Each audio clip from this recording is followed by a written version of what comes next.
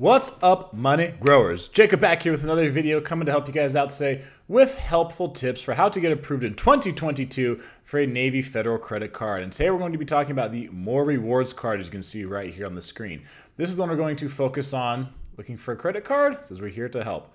You know, I've never used their chat before, but when you call them over the phone, their phone reps are typically pretty helpful. I've only had 2 times where I got some bad information from Navy Federal phone reps. So here's what we're going to say. We're going to go through this video. So we're talking about the More Rewards card from Navy Federal, guys. So go ahead and subscribe to the channel because I got a lot more stuff and be helping you guys out with in 2022 when it comes to finance and particularly when it comes to credit.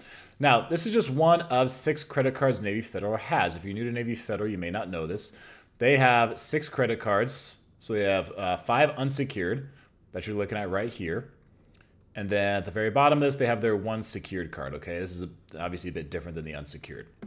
Now, we're going to talk about the benefits, the bonuses, things like that it's offering. We're also going to talk about some of the other features they have with this card. And then we're going to talk generally about some things that you need to know for all of Navy Federal's credit cards. And then things that could help you and things to keep in mind when you're trying to establish a relationship with Navy Federal. So looking at this, right, the More Rewards cards. This card, they're pushing the 25,000 point bonus, which we'll get to in just a moment. So talks about what this card best for: everyday spending, grocery shopping. You only need average credit at best to get this, or I mean at minimum to get this card, okay? That's one of the reasons people like Navy Federal a whole lot, is because oftentimes people who've got average credit can get a credit card and get a high limit with this. Lots of people like to use the whole late night hack with Navy Federal. I tried that whole thing with the flagship card. It's the only card I have with them. It didn't work well for me. Some people said because it's the flagship card, it didn't work as well, but who knows? So there's people who, sometimes have average credit scores or just not great credit scores, and they're able to get a card like this when they apply online for $15,000, $20,000, $25,000 credit limit. Like, you'll hear about it happening. You hear the data points of it happening. Now, I do have a pre-qualification tool, which we will talk about a little bit later. But let's look at some of the things they offer right here. So rates, fees, and rewards. So 9.65 to 18% is what you're looking at as far as an interest rate on this, okay? Navy Federal, they do not go above 18% interest on their credit cards. It's one of the big reasons people like them, is because lots of credit cards you see 24.99, 28.99%. Navy Federal does not go above 18, okay? That's pretty hard to beat. Lots of other credit unions even can't beat that. The fees, or the lack of fees, right? No annual fee, no balance transfer fee, no foreign transaction fees, and no cash advance fees. I've seen some other credit unions or banks where a card will have, they won't have like 2 of these, but like almost never, I think, have I seen it with all 4 of these they don't have. So another reason people love Navy Federal, there's hardly any fees, or the fees are oftentimes lower, not just with credit cards, but lots of their other products as well.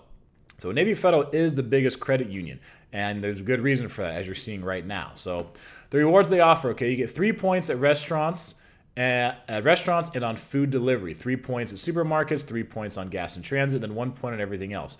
Points, they're a penny a point. So just like if you're with Chase and you get 10,000 points, it's worth $100. Same concept as this, all right? Now you scroll down here, they have some other features and benefits that are pretty much with all their cards. I mean, you have no rewards limits. This is entertainment access, so like early access to tickets and for sporting events, concerts, things like that. You can redeem the points for cash, travel, or gift cards. We have some rental car coverage, right? Loss and damage insurance, roadside assistance. Other things they include with all their cards, like 0 liability for unauthorized transactions. That's pretty standard, whether it's secured, unsecured with Navy Federal, with a big bank. That's pretty common, right? Access to your credit score, fraud notifications, those kinds of things. So we'll go up here now, and then we'll hop over to some of the notes I got for you that I made just for this video. So one thing you want to keep in mind with Navy Federal is when you're trying to get credit cards and you're trying to apply for credit limit increases, here, I'll put this in bold here because there we go, because this is important. They typically want people to wait 3 billing cycles. That's what they typically like, okay? So after you get your card from them, you get approved and you want to get a credit limit increase. Say you get approved for $5 grand, $8 grand, and you're like, nah, you want to get 15, you want 20. Okay, now you can actually ask them right away. Okay, I did that on the flagship card. I got approved as a $7,100 limit, so it was way less than people telling all these cool stories of the late night hat getting $20,000, $25,000 limits. I got $7,100. And again, some said because it's the flagship cards, my first card with them, they're not going to be as lenient. Possibly. I messaged them right away and said, hey, can I have a higher limit on this card? and they said that they're just not going to approve it, but they typically want people to wait 3 billing cycles before a credit limit increase or applying for another credit card. So you can do it before then, but you're just more likely to get denied. Now, common advice is to apply for the credit limit increase on the site or using the app so that it is a soft pull, okay? I did this recently. I did a request for my flagship card. It was a soft pull, okay? I didn't get a bunch of notifications from my credit report saying, hey, there was a new hard inquiry or anything like that. Supposedly, if you call over the phone and you ask over the phone with a rep, it is more likely to be a hard pull. I've had one rep told me that it doesn't matter how you do, it's always going to be a hard pull. Obviously, that's not true. And then another rep said, he goes, if it is over the phone, he was cool. He was saying it could be a hard pull, but it could be a soft pull, and it could even just be an automatic, where like 5%, 10% of the time, it's just you get an automatic increase, and there's like no pull of any kind. So also Navy Federal, keep in mind, you're allowed to have up to 3 credit cards with them where you are the primary user. So 3 credit cards in your name. Authorized user, if other people put you on their card, that's essentially unlimited. But if you want to have 3 credit cards with Navy Federal, that's the most you're going to be able to get. Now, the total credit limit allowed with Navy Federal is $80,000 total, whether you have 1, 2, or 3 credit cards. Now, there is one credit card, the flagship, that can go up to an $80,000 limit. All the rest of their unsecured credit cards go up to a $50,000 limit. So if you just have one flagship, like I have one flagship credit card, if I want to just push that all the way up to $80,000 limit over time, I could. But if I do that, then I cannot get a second or a third card with them. Now, if you have this card, the more rewards, you can get this all the way up to a $50,000 limit, and you still have $30,000 of credit limit that you can use. So if you want to get one other card and go that up to 30, you can. If you want to split up between 2 cards, however you want to do it, between 1, 2, or 3 credit cards, you can do it that way. But the total is $80,000. That is the total you're going to be able to have with them. I learned that one the hard way because one rep gave me some bad information one time. Now, they typically pull from TransUnion. So I have heard they sometimes pull from Equifax. I don't know that I've ever seen anyone give data points online, though, that they actually got pulled from Equifax with Navy Federal. It's almost always been TransUnion. When they pulled my, when I got the hard pull for the flagship card, it was on TransUnion. And one rep told me about 90% of the time they do TransUnion, 10% Equifax. Another rep told me that it's about 50-50 between the two. And another rep gave me the politically correct answer. He goes, well, we could pull any of the 3 bureaus. Like, okay, like I know you can. Like, that's what everyone, like, yes, technically that any credit card issuer could pull any of the 3 bureaus, but obviously some like lean more towards one than the other, and Navy Federal leans pretty hard to TransUnion from everything I've seen. Now, what you can do to help see if you're going to be able to qualify for some of these cards, use the pre-qualification tool that's on the website.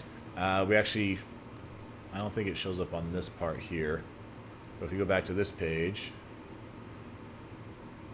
there you go, pre-qualify me. You can use this, all right? So you just click on this. You go through the process there. You are going to state your income. You're going to give some information about yourself, some personal information. Then you're going to state your income. It will tell you which credit cards you pre-qualify for. But understand, it is not a guarantee that you will be approved when you apply for the credit card. The pre-qualification tool will not have any impact on your credit score. But when you actually apply, you are going to get a hard inquiry. But there's no guarantee that pre-qualifying equals approval.